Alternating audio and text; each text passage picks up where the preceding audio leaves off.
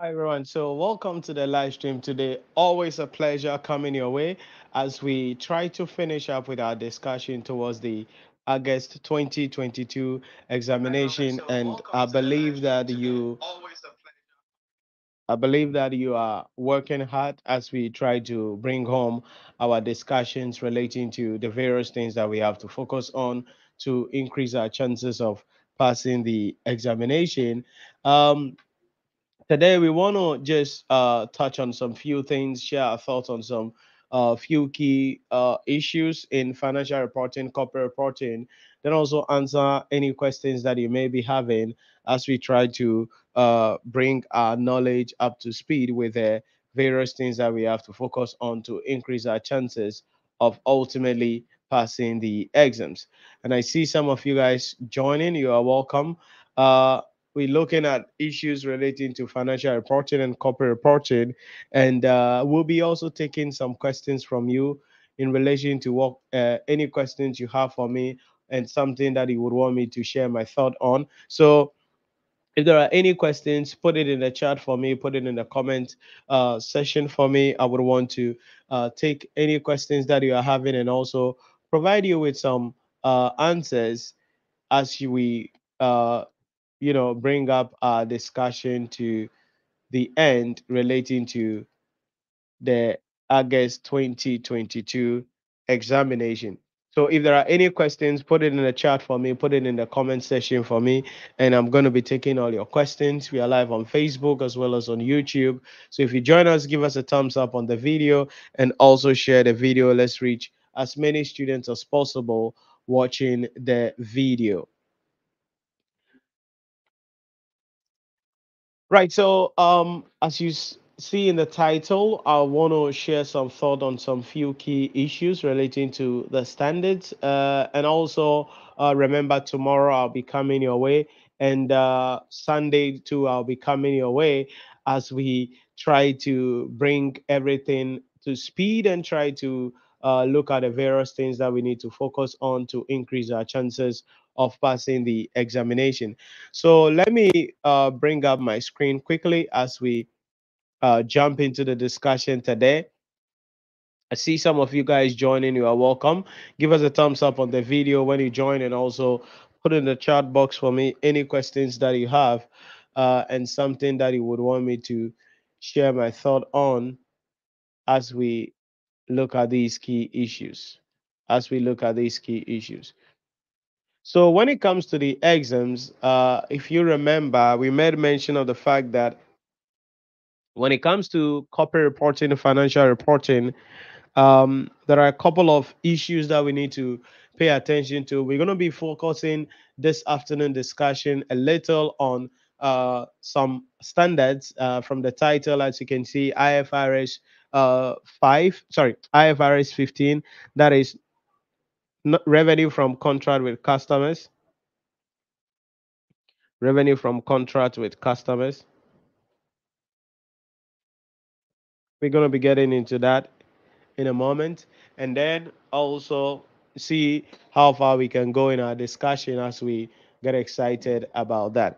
But when it comes to financial reporting and corporate reporting, we have emphasized and made mention of the fact that there are core issues that we need to focus on and how we need to structure ourselves to increase our chances of passing the examination.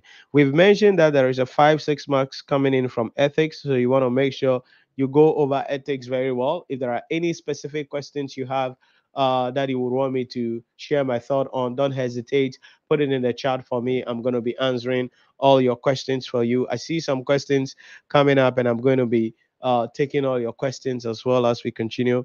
So ethics is going to be very critical there in the exam hall. Then ratio analysis or evaluation of financial statements is going to be there. Now, for those of you doing corporate reporting, on top of the ratio analysis, there is also cash flow analysis. For those of you doing corporate reporting, there is cash flow analysis there. So, in addition to the ratio analysis that you must know about, the examiner can also ask you questions relating to cash flow analysis. So, if you are doing corporate reporting, you have to ensure you know about this very well, because the examiner could share some thought with you on that. Maybe your ratio questions or your evaluation question will be about ratio analysis, and you have to be on the lookout to be able to answer that question. Then we're going to be having some theory issues that the examiner will uh, ask questions on, that you have to be mindful on. So there's going to be some theory questions that the examiner will be bringing. And if you remember, we mentioned that the examiner can bring theory questions on consolidated financial statements. For those of you doing corporate reporting, that is a done deal. If you are doing financial reporting, it may or may not be there. But then theories on consolidated financial statements, something that we need to be on the lookout for. Issues about conceptual framework, regulatory framework, the examiner can bring you something on that. Issues about the qualitative characteristics of financial statements, measurement basis, and all that. It is very important, because the examiner can throw you some jobs there, and you should be able to cover that when the examiner asks you. Then we can be asked even theory questions in the on the standards, especially in corporate reporting. The examiner can bring some written questions on some of the standards that you have to be aware of there. Then the other issues, maybe standard stages involving certain standards, stages or processes involved in certain standards. These are all, written questions that the examiner can throw at you in the exam hall, that you need to be aware of when it comes to dealing with the uh, financial reporting or corporate reporting. So ethics is going to be there. There will be ratio questions. Like I said, if you are doing corporate reporting, cash flow analysis, you have to make sure you understand that, because that is a question the examiner can throw at you. And if it does, you should be in the position to be able to answer the question. Then the theories on consolidation, definitely. Then the accounting standards, IFRSs, IASs. The examiner is going to be doing that to you. Now, for those of you doing financial reporting, if you remember, I have told you already that there is a 40-mark question. There will be IFRS dedicated questions, and there will be single entity question that the examiner will bring. Now, like I've said, don't ask me, Nhyira, which single entity will the examiner bring. You are not supposed to know what the examiner will bring. All you are supposed to know about it, the accounting standards, because the two things here will be based on the accounting standards, and that is 40 marks for you there. But there are just some basic standards that you have to make sure you are aware of, and we keep on telling you about this. IAS 16, whether I like it or not, something about it is going to be there. Financial reporting students, IAS 12, income tax, whether I like it or not, there is something about it that is going to be there in the exam hall. These two standards are, not negotiable when it comes to the final accounts preparation. In addition to these guys, IFRS 9, financial instruments, and its brother IAS 32, also financial instrument recognition as well. It's going to be there in the exam hall. Not that it's going to be there, but it's a fundamental standard that you need to make sure you understand very well. Then the other standards, depending on how excited the examiner is and the questions that he would want you to answer in the exam hall. I see some of you guys joining. You are welcome. We are looking at financial reporting and corporate reporting today, but also I'm taking your questions. So if there are any specific questions that you have that you would want me to share my thought on, don't hesitate. Just put it in the chat, and I'm going to be providing you with some answers. So give us a thumbs up on the video, and also let me hear from you what challenges you have, something you would want me to share my thought on. Put it in the chat, and let's get excited about it. Now, those of you doing corporate reporting, IFRS, that is going to be crucial for you as well in the exam hall. So there are some standards that when you are doing, if you are doing corporate reporting, you have to focus on. And we've said this over and over again.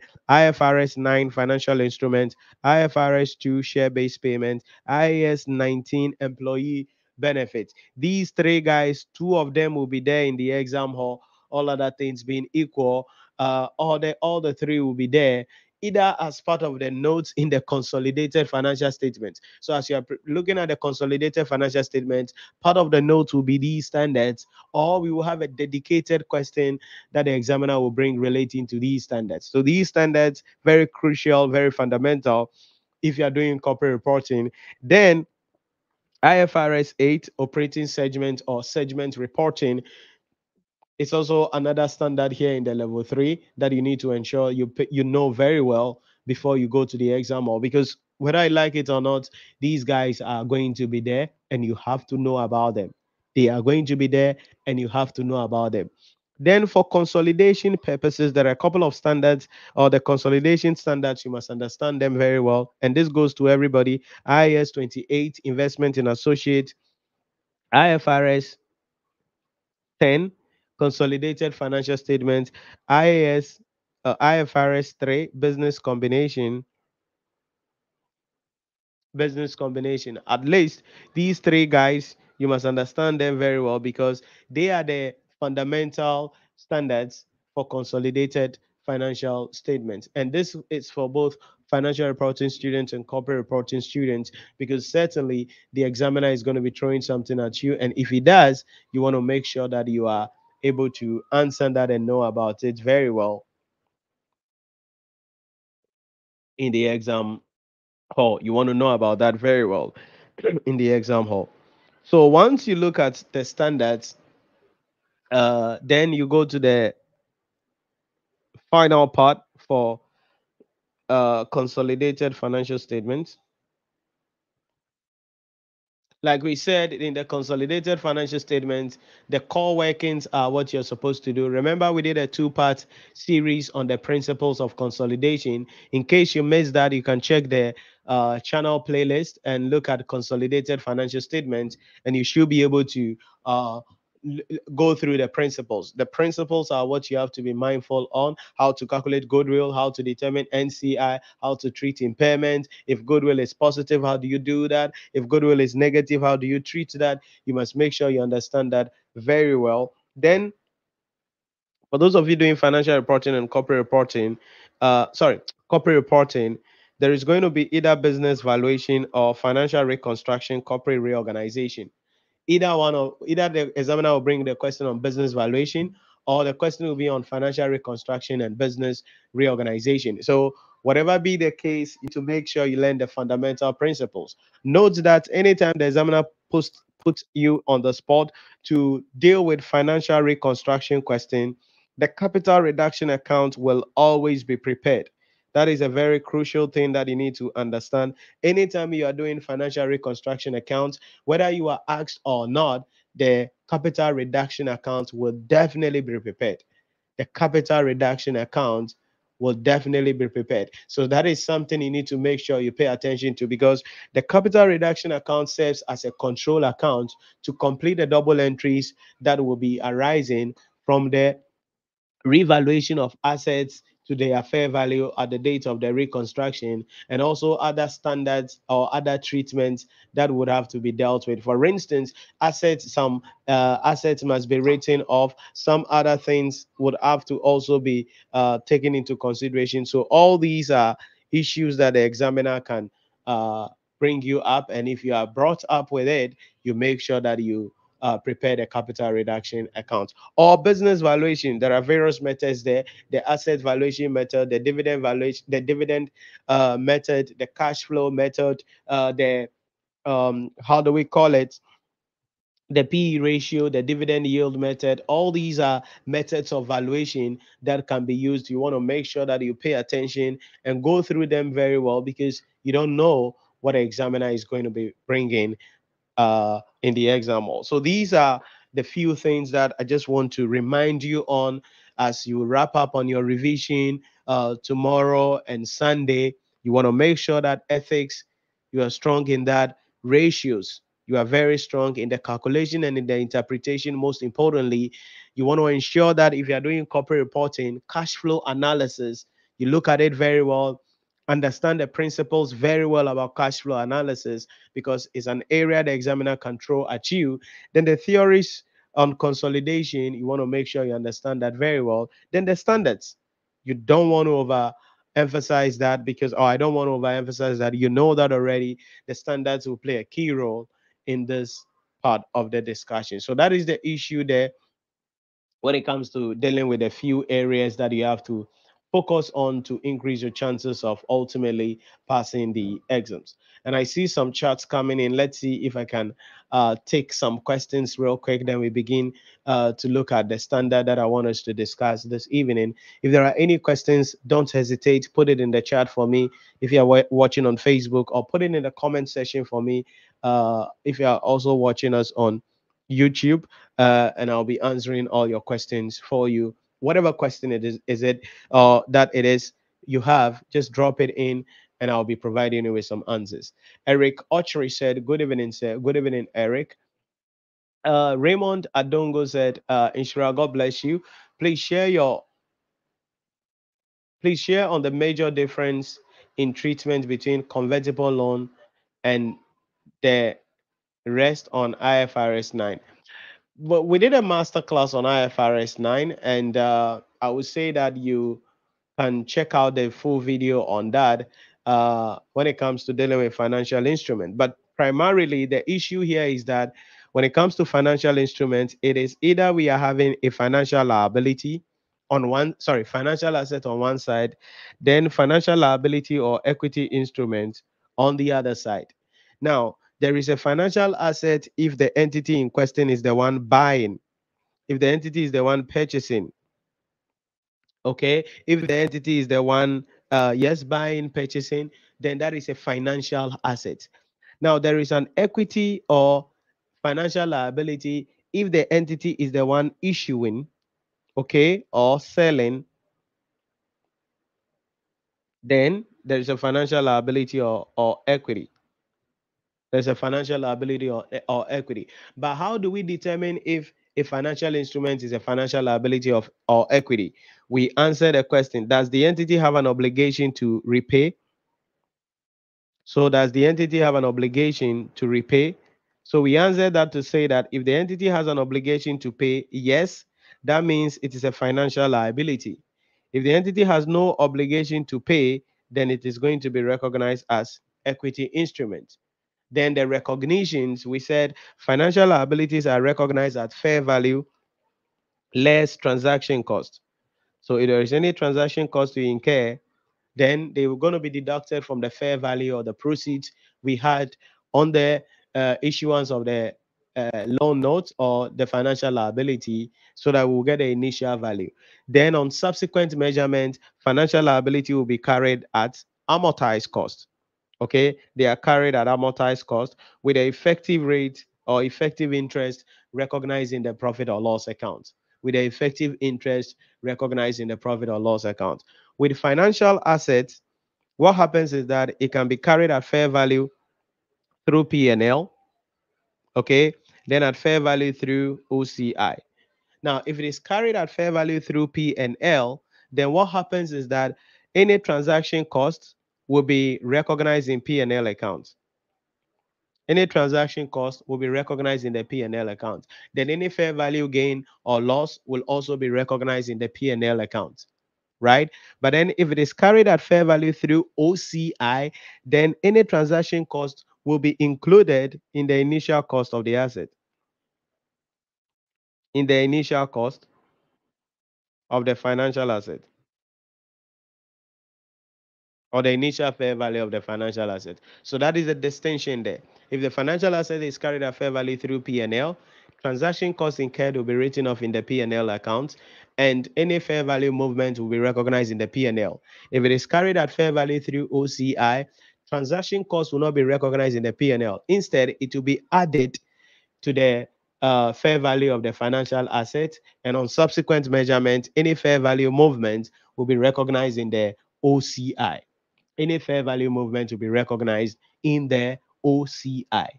Any fair value movement will be recognized in the OCI. All right. But then, if it is a debt instrument, then certainly, even though it's a financial asset, it will be carried at amortized cost with the effective interest rate recognized as investment income in the P&L account. So if the financial asset is a debt, because when we purchased a debt instrument, it will still be carried at amortized cost on subsequent measurement, because if the debt instrument is not quoted on an active stock exchange market, then the fair value will not be able, we will not be able to determine the fair value. So in that case, the debt instrument will be carried at amortized cost. So that is basically the idea about financial instruments. But then an entity can issue convertible loan notes. An entity can issue a convertible loan note. So if an entity issue a convertible loan note, then it has to be split between debt and equity. Okay, we have to split it between debt and equity. Why? Because in accordance with IAS 32, financial instrument presentation, we have to categorize the uh, financial convertible loan note into the debt component and the equity component. All right. How do you get that? The debt component is simply the present value of the cash flows on the debt, and the equity component will be the balancing figure. So the equity component will be the proceeds minus, the debt component which you calculated. If there is any transaction cost that is incurred, it is going to be allocated between the two entities. So if you ask of accounting for the financial instruments, that is basically what you must understand there. Like I mentioned, we did a master class on this. You can check it up on the channel under accounting standard series, and it's what part of the current videos that we did. And you can watch the full video on the IFRS 9 where we solve questions, and then you will see how these things add together.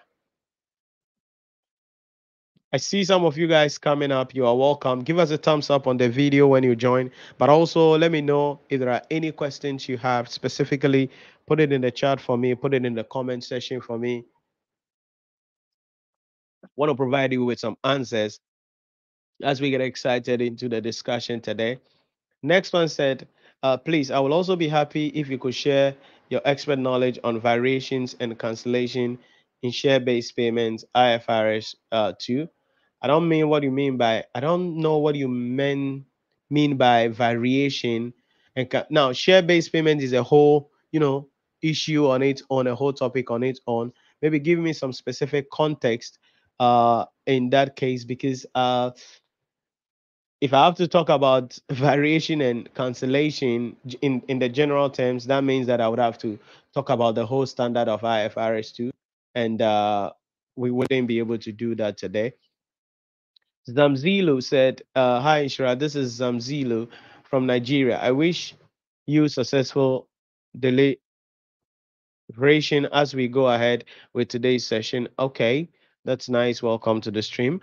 Alice Koranga said, how are you, sir? Watching from Zimbabwe. Your tutorials helped me a lot. Have seated for my examination last week. Thank you so much. Keep doing a good job. Awesome. Wishing you all the best as you wait for your results. What are the stages of standard setting? We are not going to be talking about that, but it is available. You can look out for rate. Um, Let me see if I can bring a slide about that in my presentation quickly, if it is possible for me to do that. Can we do that? Yeah, maybe.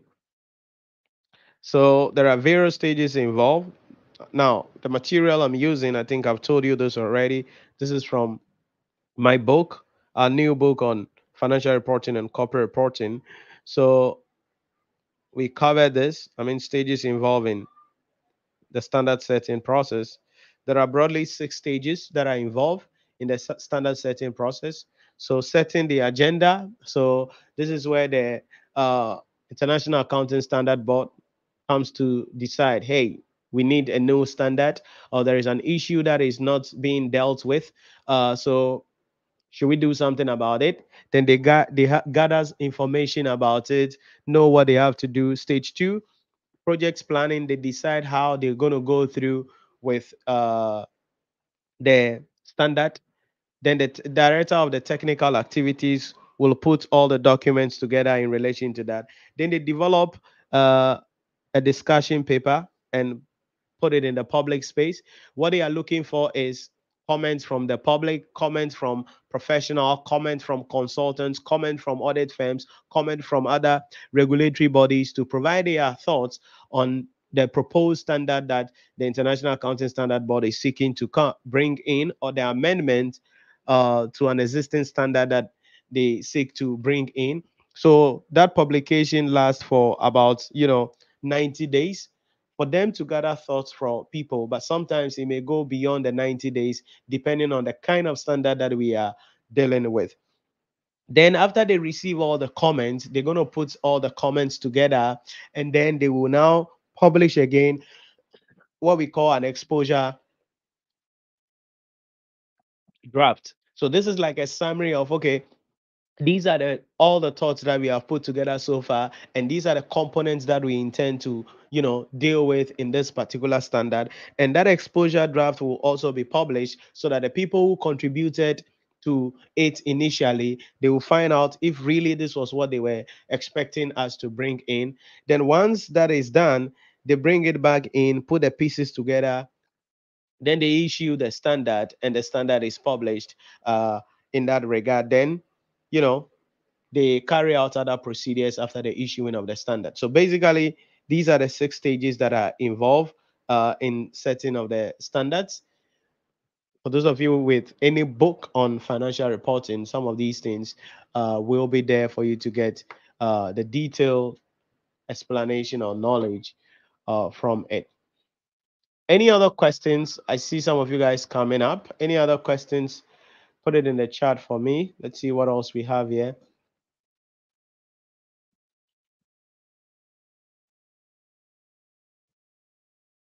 Ocon said, thank you so much. I really enjoy all your lectures. Always a pleasure. Nana Boabin Douglas said, can you help us with a memo writing on financial performance of entity? I don't know what you mean by memo though, but you will not be asked to write a memo. It is either a report or an analysis directly that you will do. Now, if you are analyzing financial performance, financial position, that is evaluation of financial statement, professional presentation is going to be very critical when it comes to the uh, preparation of the analysis. So let's see what we do when it comes to this one. Now, this is a done deal waiting for us in the exam hall, ratios. So calculating it is one story, but analyzing it is also another story. So how do we write out our analysis? Sometimes the examiner will ask you to prepare a report. Other time he will just say write an analysis. So if he says write a report, then you must have your two. Whom are you writing to? The examiner will tell you. Maybe you are writing to management, you are writing to shareholders, or you are writing to whatever. Whoever you are writing to, the name will be there. From who the heck are you? You are the who. So who are you in the capacity? Now, if nothing is given, you can just say, oh, financial analyst. All right. Or you can say whatever, ICAG level 2 student or whatever the heck. So if you are not giving your designation, then you just put financial analyst or ICAG level, final level student or something like that there. So the from is going to be there. We have to know about it. Then the subject, what are you writing on? Certainly, performance evaluation of, financial statement, you put it up. Then you can have your dates coming in. That will be the dates that you are writing the exam. 1st August. It could be 1st August or something like that. 1st August 2022. And that could be something that you have there for the period under review for that one. So that is it. If it is a report, this is your pro forma. But then this is going to be a key thing. But if it is not a report and the examiner says just analyze the financial performance and financial position, then you need a heading. Then you just have to write a heading up. Evaluation of financial performance and financial position of the entity. Evaluation of financial performance and financial position of an entity. That is very important there. That is very important there. So you have a heading. So if it is a report to from da da da da da, if it is not a report, you have a heading. But when you are done like that, let's look at the real deal. After your, let's say it's a report. So if it is a report you are writing, you're going to have to, from, subject, and date. Then you go to introduction. You have to write introduction. Are you following me? You need to write introduction. It's very important. You need to write introduction. Now, your introduction should be brief. Tell us what the heck you are writing about. What is the purpose of your analysis? It should be in your introduction. Okay. Then, what ratios are you using? Now, state the ratios in their categories. In their categories, like profitability ratios, gearing ratios, uh, working capital ratios. State the categories. Not that you're going to list all the ratios. We don't have time for that. So you're going to be specific on the categories of the ratios. So what are you writing about? What is the ratios you are using, and what is the basis of comparison?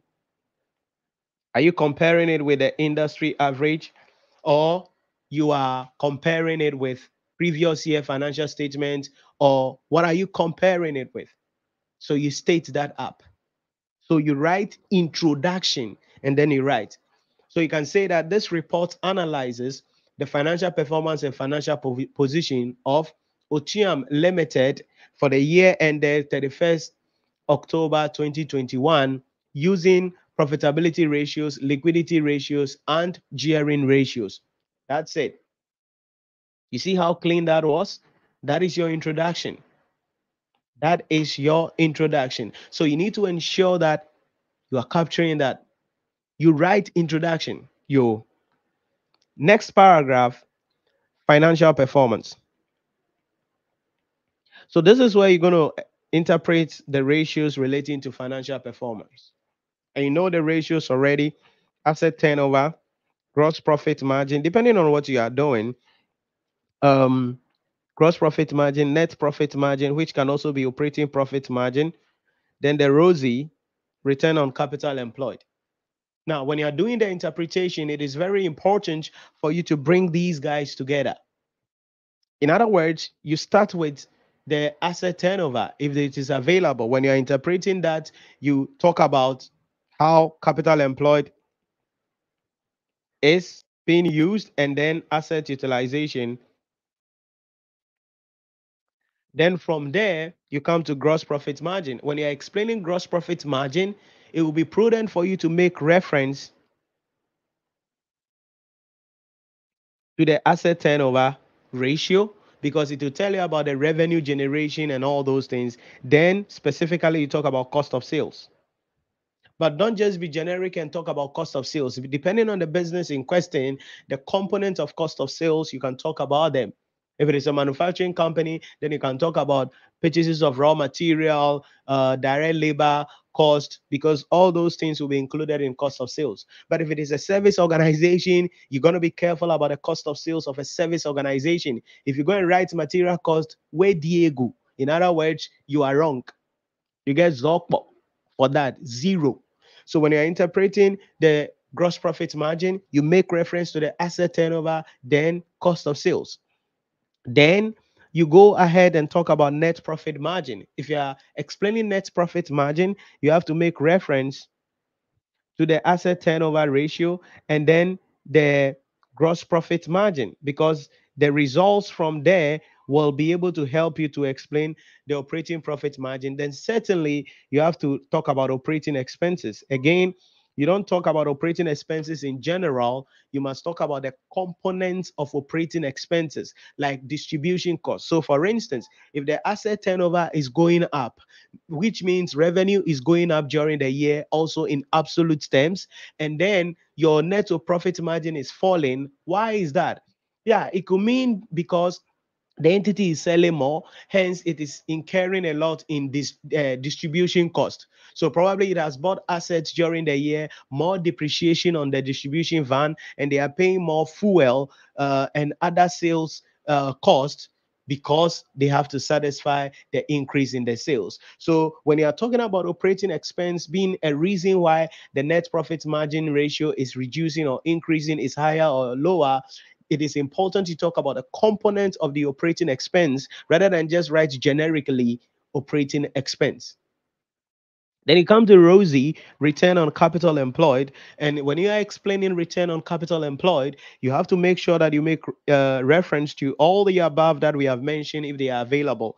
Reference to asset turnover. How are we generating revenue? Gross profit margin. How is cost of sales? Net profit margin. How is operating expenses there? Then suddenly you make reference to capital employed, because you know capital employed is going to affect the ROSI and the assets turnover as well. So when we are interpreting the ratios, that's the order in which you are expected to do that. And we have looked at ratio analysis. You can watch the video on the YouTube channel. You check the playlist on think accounting standards or financial statement, and you will get, we did a 2 part or 3 part video or so explaining how all these things work out, and you can explain them there. So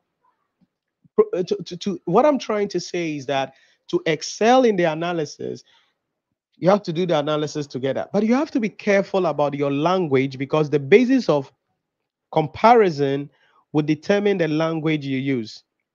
Stay with me carefully. The basis of comparison would determine the language you use, and that is very important. So, for instance, if you are comparing the entity with industry average, stay with me carefully. You are comparing the entity with industry average or another entity. You have to be careful about the choice of words you use. Now, if you are comparing the entity and industry average, you cannot say, the ratio is increasing or the ratio is reducing. No, because you are comparing two things. You are comparing two separate entities. So nothing is increasing, nothing is reducing. You cannot say that. So, for instance, you are doing Rosie, then the entity's Rosie is 40%, then the industry average is 30%. Then you say, oh, the entity's Rosie is rising in the year under review. Hey, sister, what is rising here? You are comparing industry average to Rosie, so to the entity. So you cannot use the word increasing or reducing when you are comparing the entity and industry average or another entity. You cannot use increasing, reducing. You cannot. What then do you say? Yes, it is higher than, it is greater than, fine. But you cannot say it's increasing, it is rising, it is falling. Some of you, the English that you write, cry there, yay, only God will deliver us. Oh, it's rising like sunshine, it's falling like mango. You cannot say all that when you are comparing two companies, uh, two separate entities. That because nothing is rising, nothing is falling. It's not mango. Nothing is increasing. Nothing is reducing. It's not inflation. So you have to be careful about your choice of words when doing the interpretation. Now, certainly, if we are looking at the same entity year on year, then anything you say, you are right. If it is the same entity year on year, meaning you are comparing current year with previous year, no P. You can say rising because definitely you can say falling, definitely. Oh, higher than last year, lower than last year. Yeah, you can say everything you want to say there, and you're going to be correct. The active verbs rising, falling, increasing, decreasing, you can say them when it is the same entity year on year. However, if your basis of comparison is the entity with another entity or industry average, please, please, you are forbidden from using the words rising, reducing, Sorry, rising, falling, increasing, reducing. Because when you are comparing two separate entities, nothing is rising, nothing is reducing, nothing is falling, nothing is increasing. So you have to be mindful of your choice of active verbs as you explain the ratios. Your choice of active verbs when you explain the ratios. All right. So, introduction, keep it simple, keep it sweet. Then you write financial performance, you explain those ratios there.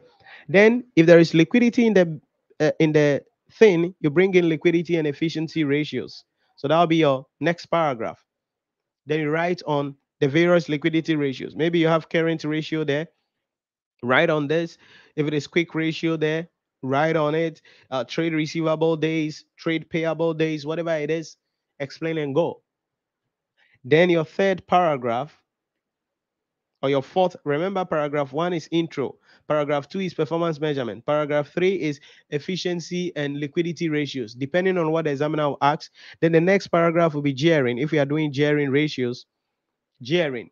Gearing here, you know you are going to look at the debt to equity ratio and then the interest cover ratio. Like I said, you have to be specific and write introduction, financial performance, liquidity and efficiency, gearing or financial position. All right? That is very, very important. So these are the key paragraphs in your analysis. And this is a 15-mark area you have to be mindful on. And professional presentation is very critical. Your active words, active verbs, very critical. Your tenses, very critical.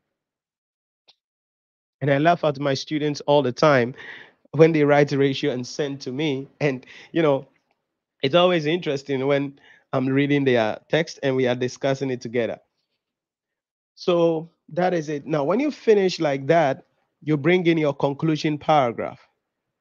So you bring in conclusion.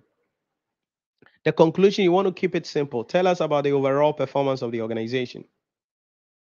So on the overall, what would you say about the organization? Then make some recommendations. What can they do? So as you are analyzing, you saw some issues that the company had. So make some recommendations. Then based on the question, if there are other issues you're supposed to talk about, you bring that as well in that case. You bring that as well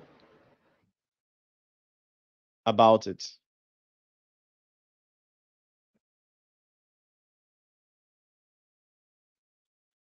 So that is the issue about that.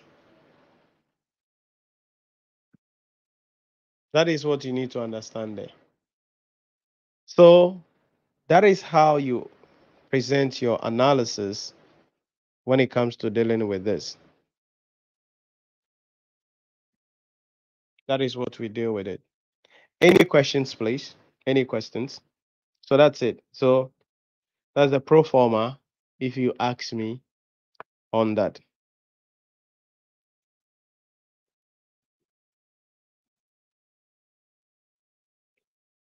Then let's see if we have other comments coming in.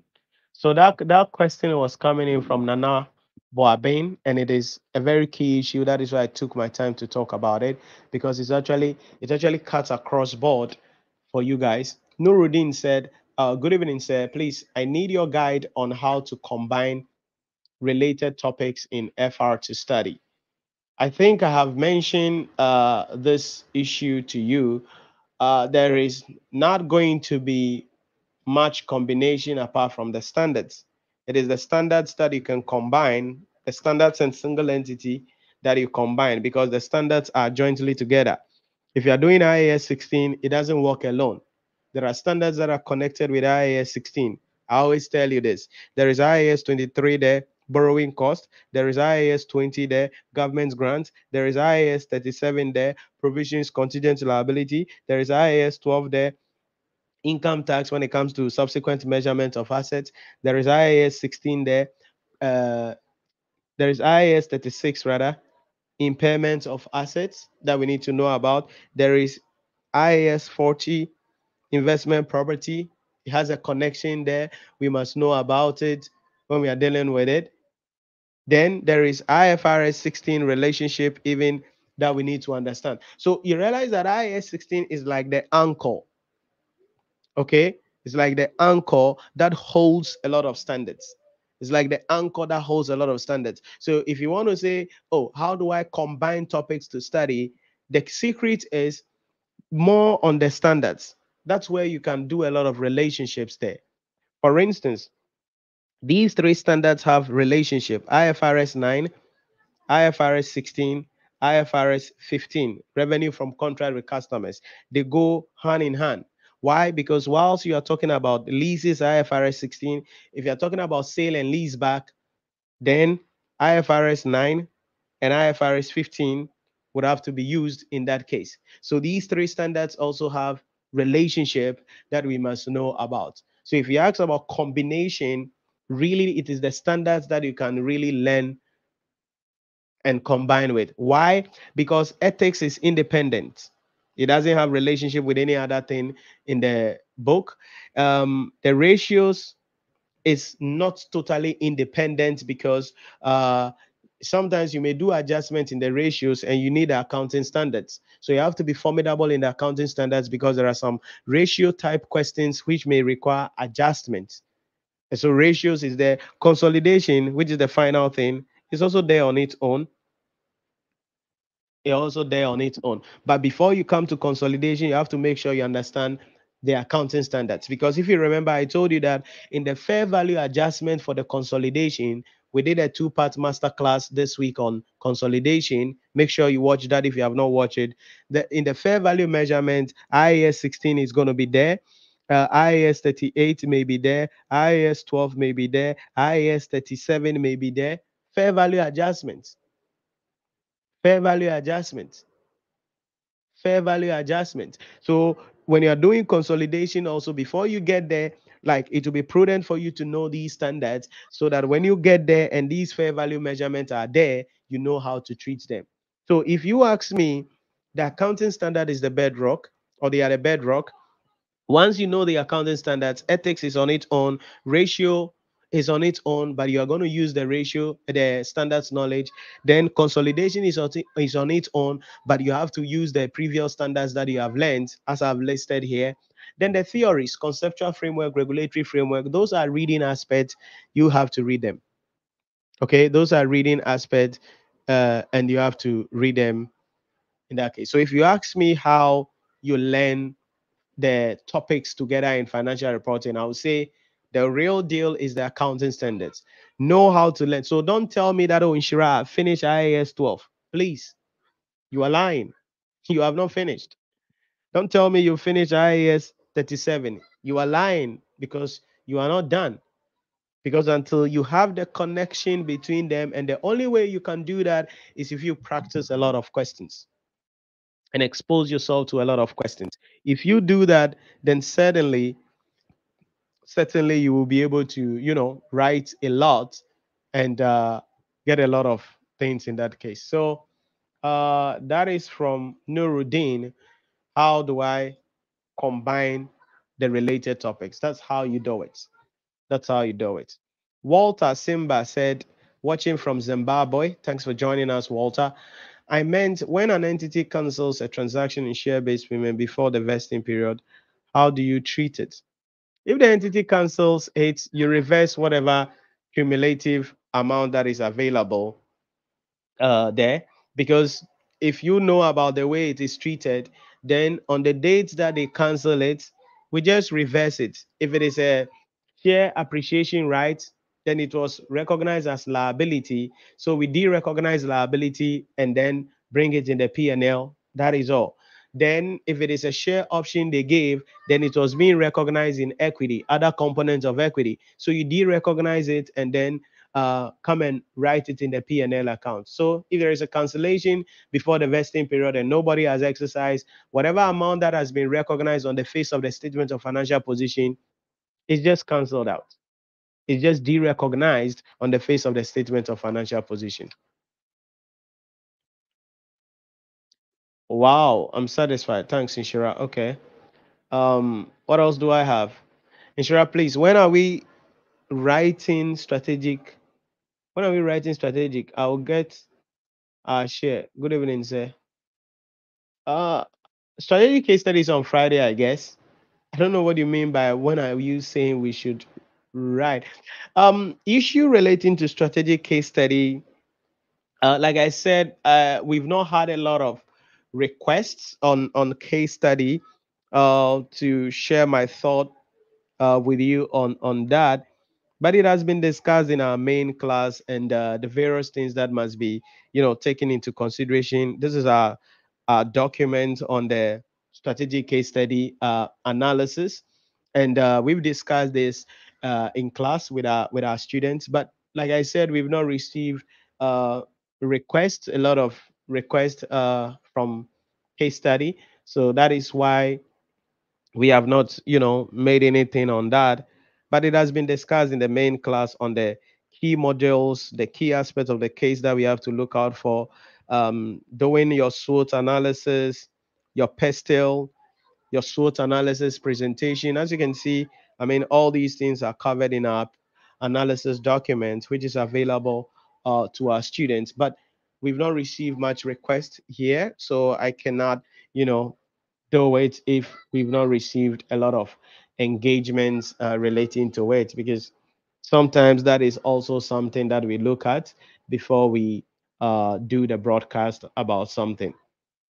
Nanabu Aben said, thanks very much. Always a pleasure. Let's see what else we got. No, Hamza said, good evening, sir. What's the appropriate phrases to be used when comparing industry average and sector average? Thank you and God bless you. All the appropriate phrases, like I said, the only thing that you cannot say is, oh, it's increasing, it's reducing. Do you understand it? That's the only thing you cannot say. It's increasing, it's reducing, it's falling, it's rising. You cannot say that. But then, whatever be the case, so if ROSI of the company is higher than the industry average, then you state the ROSI of the entity is higher than the industry average. This is due to, you go ahead. But you can't say the ROSI of the company is rising because you are comparing two separate entities. So apart from rising, falling, increasing, decreasing, any other, phrase, sentence, words, you're good.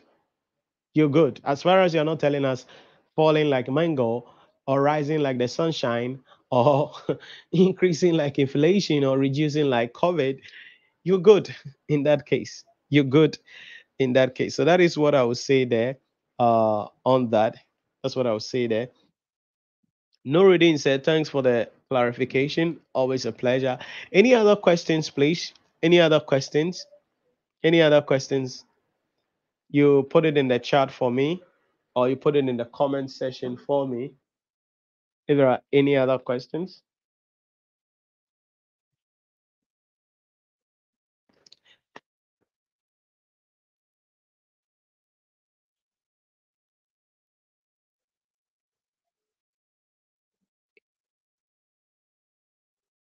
Okay, so let me bring back my screen. So generally, like I mentioned, these are a number of issues that we need to understand.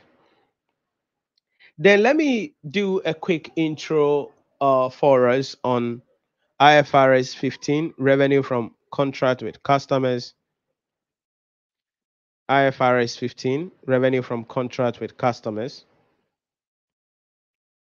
This is a standard that is really fundamental, and it's fundamental because revenue recognition is a core aspect of dealing with financial statement preparation.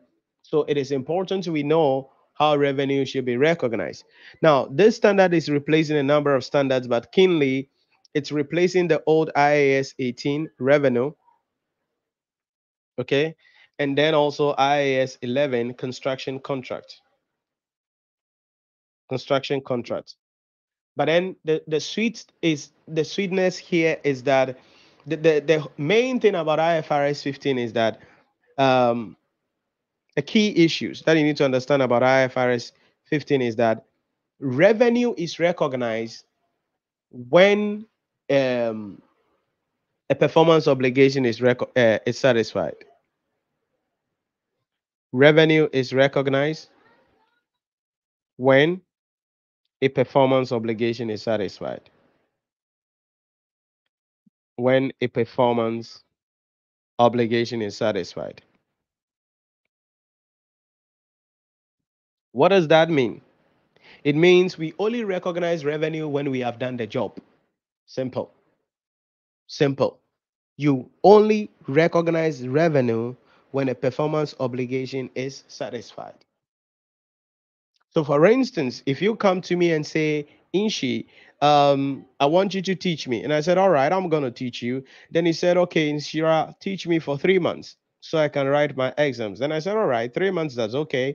Then I said, okay, I'm going to charge you $800 for the 3 months. Then he said, okay, that's fine. Yeah, you have to say that's fine. Why? You want to pay me $50 for that? So $800 for that. That's cool. I cannot recognize revenue when we close the deal. That was what IAS 18 was doing. Because under IAS 18, we were using the accrual method where revenue is recognized when the transaction takes place.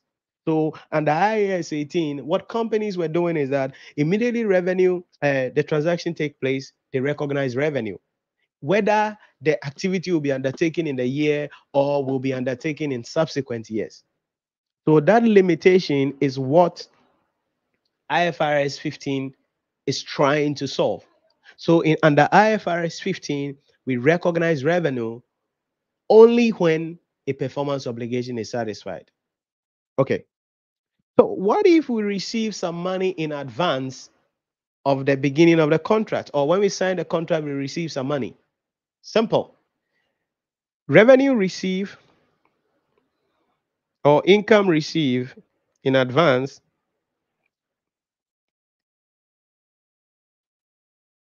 or let's put it this way, any payment received in advance, any payment received in advance is recognized as deferred income. Is recognized as deferred income. Why? Because you've not started doing the job. So if I go back to my illustration, yeah, I'm going to teach you for 3 months. Before I teach you, you have to pay me my money. I don't have time chasing people for money. So before I start teaching you, you pay the money first. So when you pay the $800 to me, we cannot recognize revenue. Why? Because we've not done the job. So how would that 800 be recognized? It will be recognized as a deferred income. What will be the journal entry? I debit my bank. If you wired a check for me, or a debit cash with the $800, then I credit deferred income. That's a liability on the face of the statement of financial position. I credit deferred income. I credit deferred income. So any payment received in advance is recognized as deferred income. But you have to note, as it is recognized as deferred income, it must be split between or divided between current and non-current liability. So it must be classified between current and non-current liability. Between current and non-current liability. The current will be any amount that will be receivable based on the performance obligation in the next 12 months. Then anything beyond that will be recognized as non-current liability.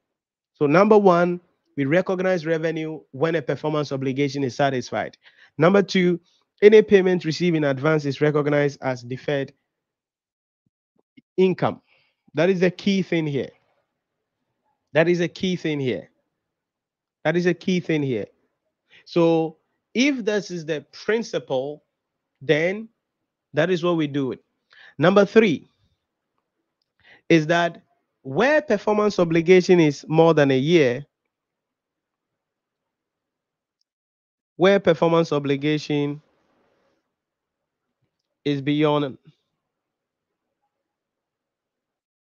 1 year, where performance obligations is beyond 1 year, revenue shall be recognized based on the percentage of completion. Revenue shall be recognized based on percentage of completion or based on stage of completion. Based on stage of completion. So in accordance with IFRS 9, we can recognize revenue when performance obligation goes beyond a year. This is where you are dealing with construction contract. So if performance obligation goes beyond a year, then we recognize revenue based on the stage of completion. Now, when it comes to the stage of completion, it can be dealt with in two ways.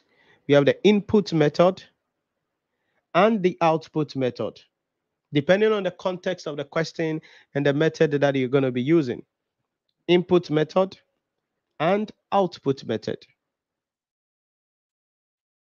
Input method and output method. So when it comes to the input method, this is where we say the stage of completion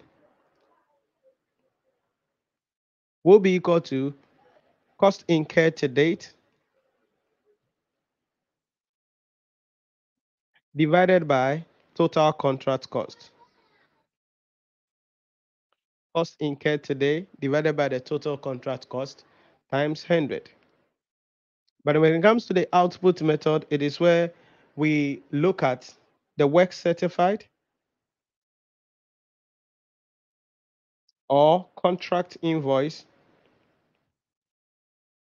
divided by the total contract cost divided by total contract cost times 100 divided by the total contract cost times 100 divided by the total contract cost times 100. So that is how we calculate the stage of completion, because that stage of completion will be used to calculate or to know the revenue that should be allocated. But there are two more things that you need to understand here. So let's expand on this a little bit. So one, we calculate profit or loss. We calculate profit or loss on the contract. And how do we get profit or loss? Simple. Contract revenue or contract price. Then we less cost incurred to date. We less cost incurred to date. I'm going to put two cash columns. Then further cost to completion or additional cost to completion. So cost incurred to date, additional cost to completion. These two will give us the total contract cost. These two will give us the total contract cost. We subtract that, and that will give us profit or loss on the contract.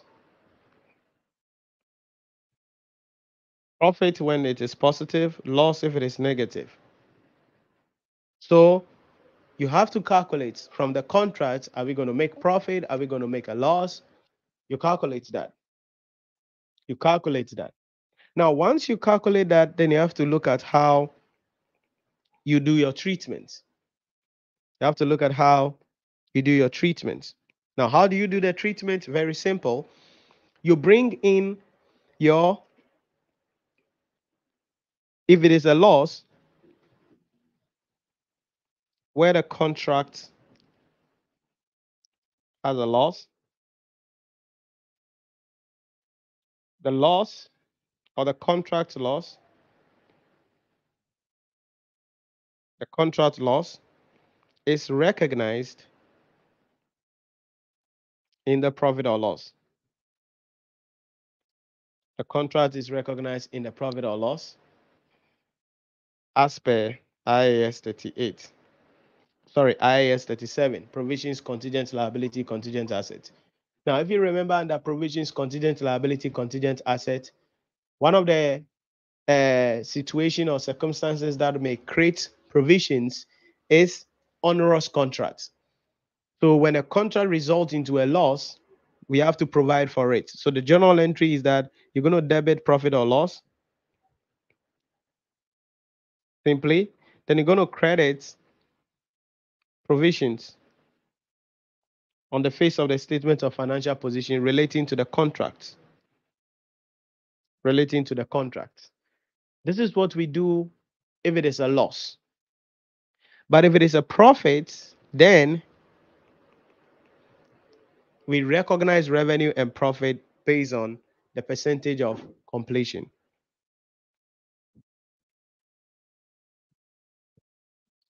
So where the contract has a profit, revenue and profit is recognized. Revenue and profit is recognized based on stage of completion.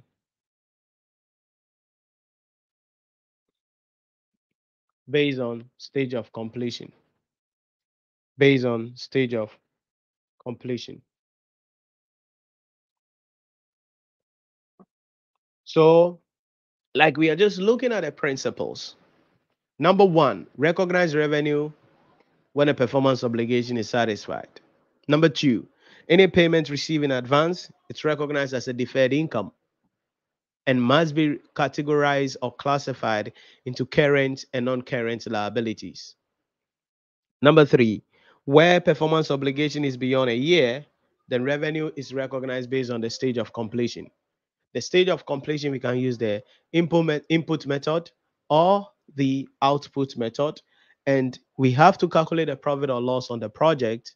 And calculation of the profit or loss on the project, we would have to look at the contract cost of the project. Then we would have to also find out if it is a loss, we provide for it directly as per IAS 37, sorry. But if it is a profit, then that profit, we have to recognize revenue and the profit using the stage of completion. Using the stage of completion. Any questions, please? Any questions? Any questions? See some of you guys joining. Any questions for me? Let's see. Do I have any questions coming in for me?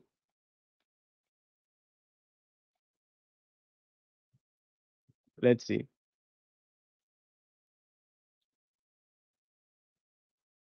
Okay, so I'm seeing a question coming up. A quick walkthrough retirement benefits plan.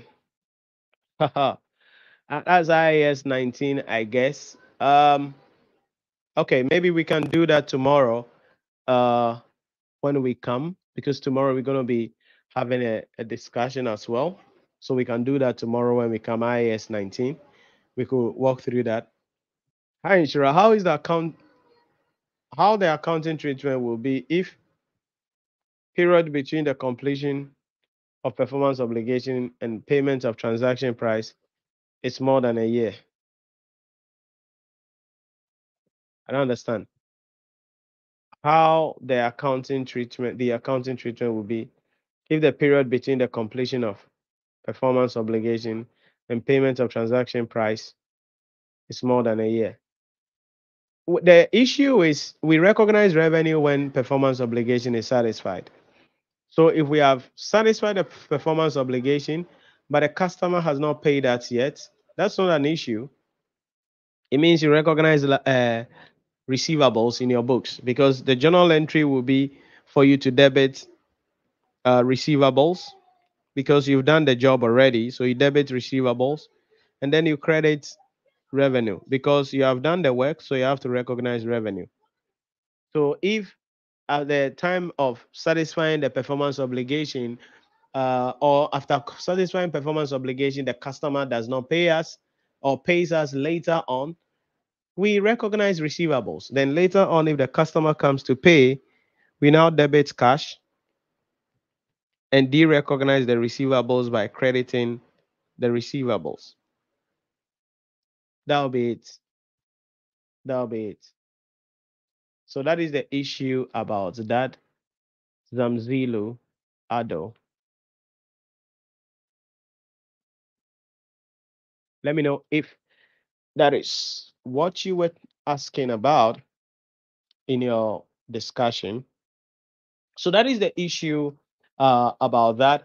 And for timing purposes, I'm going to wrap up today here because we have our financial reporting class coming up shortly. So I'm going to be wrapping up here today, so that God willing, tomorrow I'll be coming your way. I think around 7 p.m. tomorrow.